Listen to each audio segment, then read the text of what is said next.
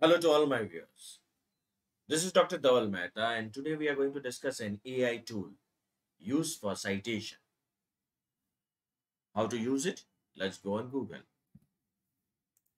And I'll write down mybib. Click on the first link. So it's your first project. Add the citation. You can cite website, book, journal, videos, and some more options are also available. Right. Three options are available. You can paste the URL, enter it manually, or drag and drop a scholarly PDF file. Let's activate the journal. I'll write down here customer relationship management.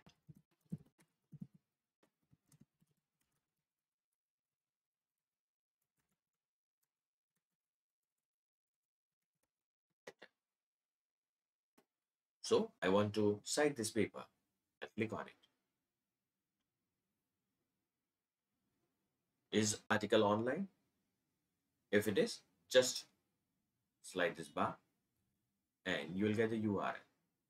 Also, on which date it was accessed.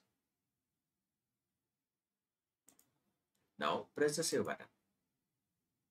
You can see the citation is ready. You can change the style of the citation from here. All these options are available. See this. All these options are available. Moreover, you can also import the RIS file, the BibTeX files from here. Once your citation is ready, you can download the work cited. So you can just copy and paste, you can download it in the Word, Google Drive, all these options are available. So this was all about the AI tool used for citation, which is mybib. To know about more such AI tools used in research, you can subscribe to my channel. You can also refer my playlist in which I have uploaded many videos on AI tools used in research.